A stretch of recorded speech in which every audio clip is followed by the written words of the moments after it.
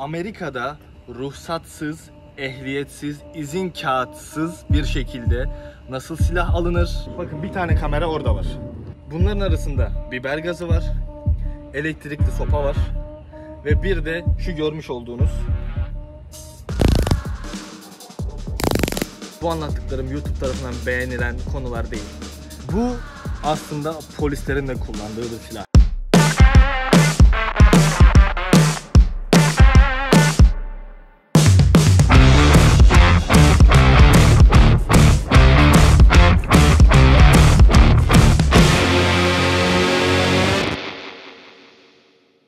Herkese merhabalar arkadaşlar. Kanalıma hoş geldiniz. Florida, Miami'den, evimin önünden sevgiler, saygılar. Nasılsınız? İyisiniz. Bugün sizlerle yine daha önce YouTube Türkiye'de çekilmemiş olan videolardan birisini çekeceğim. Amerika'da ruhsatsız, ehliyetsiz, izin kağıtsız bir şekilde nasıl silah alınır, nasıl kendinizi korursunuz? Şimdi şurada görmüş olduğunuz ADT Security sistemi. Bu nedir? Evinize kamera koyuyorlar. Bakın bir tane kamera orada var. Evin içinde de kameralar var. Ayrıca evin içine sensör koyuyorlar. Alarm koyuyorlar. Ne oluyor? Mesela gece saat 12 ile 8 arasında kapının hiçbir şekilde açılmadığını biliyorsun. Saat 12'den 8 arası kapı açılırsa evde alarm çalmaya başlıyor. Nasıl? Veya şu kameradan bahsedelim. Evin önüne gelen her şey hakkında bana bildirim geliyor. Evin önüne bir araba mı geldi, postacı mı geldi, Amazon kutumu bıraktı veya diyelim bir kedi geçti. Onun bile uyarısı geliyor. Evin içindeki kameraları teker teker göstermeyeceğim. Ama kendinizi nasıl savunabileceğinizden bahsedeceğim. Bu savunma sistemleri nedir?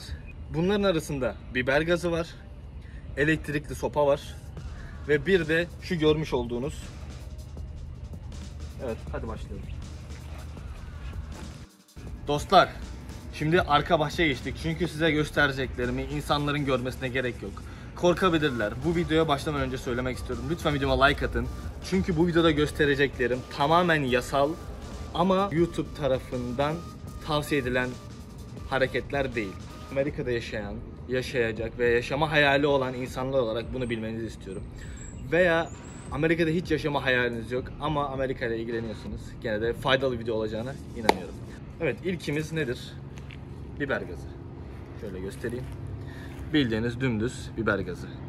Bunu almak için herhangi bir izne, ruhsata, ehliyete ihtiyacınız yok. Çok pratik.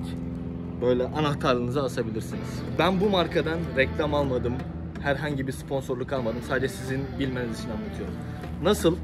Bak burada açıp kapayabiliyorsun ve size şurada göstereceğim. Şimdi bunu açtınız. Ama bu bildiğiniz gaz formunda değil. Yani deodorant gibi değil. Sanki bir cam sil gibi. Sıkınca böyle bir sıvı çıkıyor. Böyle gaz gibi değil. Polislerin kullandığı yere atıyorlar ya. Oradan bir gaz çıkıyor. Bu onlardandı. Bu bildiğiniz cam sil. Bak şimdi göstereceğim. Bak. Burayı görüyorsun. Açtım.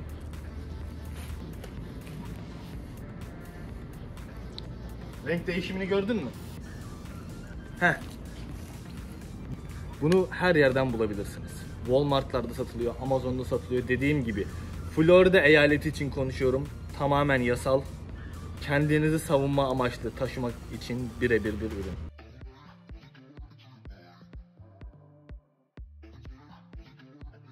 Şimdi gelelim ikinci ürüne. Elektrikli değnek, sopa. Florida eyaleti için tamamen yasal. Taşımanız için herhangi bir izne, ruhsata, ehliyete ihtiyacınız yok. Şimdi nasıl çalışıyor şöyle göstereyim. Şu görmüş olduğunuz iki demir var ya, bunun arasından elektrik geliyor. Bir örneklem olarak gösteriyorum. Birisi size yaklaştı diyelim. Şu tuşa basıp insana değdirdiğiniz zaman elektrik çarpıyor. Açtınız. Hazır mısınız? 3, 2, 1.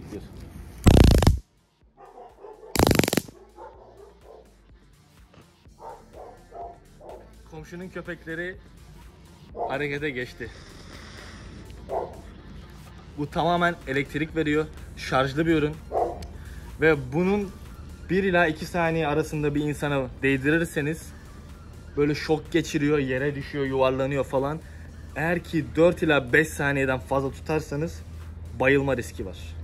O yüzden mesela gece biri size yaklaştı, çat diye elektriği vurdun, bitti abi, tamam, bu kadar. Ve bu bir kendini savunma silahı. Yani bir insanı öldürmüyorsunuz. Yani bu bir normal silah gibi veya bir bıçak gibi değil. Bu tamamen self defense. Bu anlattıklarım YouTube tarafından beğenilen konular değil. Hatta muhtemelen hiç önerilmeyecektir. Lütfen bir like'ınızı atarak bana destek olun. Hatta kanalıma abone olun. Yorum da atın. Dostlar, gelelim şimdi üçüncüsüne. Üçüncüsü nedir? Herkesin beklediği gibi tabancamız. Ama bu bildiğiniz tabancalardan değil. İçinden mermi, kurşun çıkmıyor. İçinden 2 adet tel çıkıyor, insana yapışıyor ve elektrik veriyor. Bu karşı tarafı öldürmek için olan bir tabanca değil. Bu tamamen self defense, yani kendini savunmanız için olan bir tabanca. Nasıl olduğunu şöyle göstereyim. Öncelikle tabanca eğitiminden başlayalım. Parmağınızı buraya koymayacaksınız. Tamam mı? Parmak her zaman burada olacak. İşte öyle boştur, doludur falan diye parmak buraya koyulmayacak.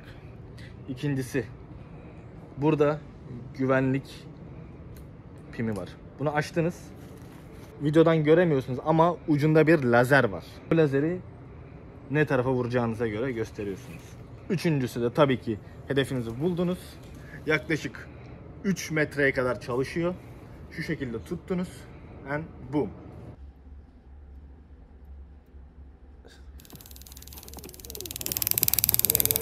Kullanmadığınız zaman kesinlikle kapatın. Şimdi abi bu tabancayı niye aldın, neden normal tabanca almadın diye soracak olursanız. Şimdi öncelikle bu tabancayı almak için dediğim gibi Florida eyaletinde herhangi bir izne, ruhsata, kağıda, küreye ihtiyacınız yok abi. Bildiğiniz Amazon'dan, Walmart'tan satın alabiliyorsunuz. Nasıl? Çok iyi değil mi? İkincisi, bu sadece kendi savunma amaçlı bir tabanca. Yani bununla insan öldürmeniz çok zor.